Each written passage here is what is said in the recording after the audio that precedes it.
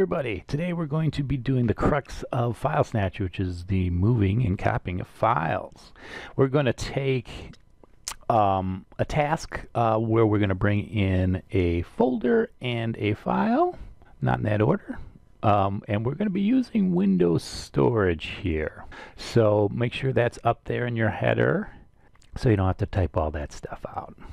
We also get that file from a Windows function called getItemSync, which essentially just scans a folder for files. That can we're going to discuss that more in a later discussion about methods, in which case that calls this method.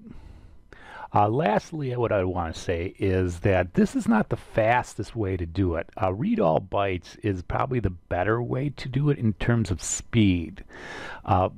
In our case, we're going to be using this thing called file copy async and move async, which are good but slow. So they have these nice little redundancies in them, so if anything goes wrong, you don't screw everything up. I'm actually moving towards the read all bytes right now to speed up our processes for file snatch.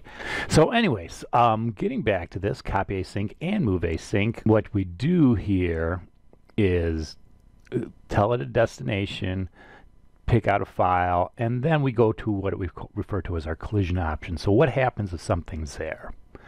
The first one is we generate a unique name. Basically what that says is, oh, there's a file there in that destination that's the same name. What are we going to do with it? Well, let's generate a unique name. Now in the old file snatch, what I had to do was go make my own method to do that, to create a new naming convention. But in the new one, Windows does this for you automatically.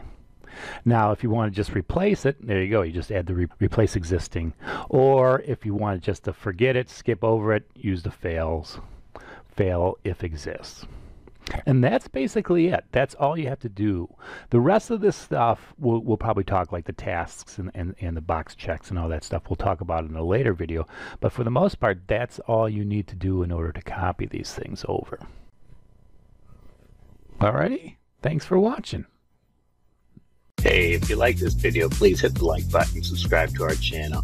If you'd like to support us in other ways, our app is available for purchase at digitaltumult.com or the Microsoft Store. See the links below. We appreciate your support. Thanks.